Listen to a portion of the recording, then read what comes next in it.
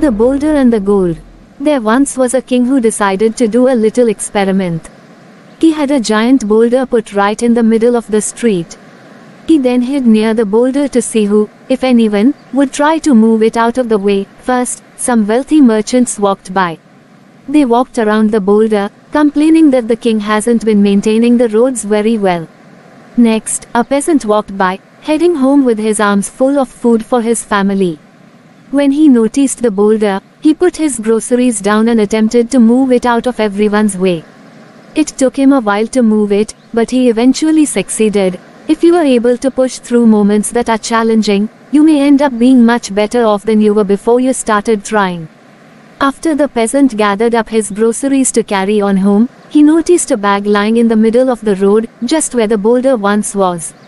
He opened the bag to find that it was stuffed full of gold coins, along with a letter from the king saying that the bag's gold was a reward for the peasant to keep because he had taken the time and energy to move the boulder out of the road for the convenience of others who would be traveling the road in the future.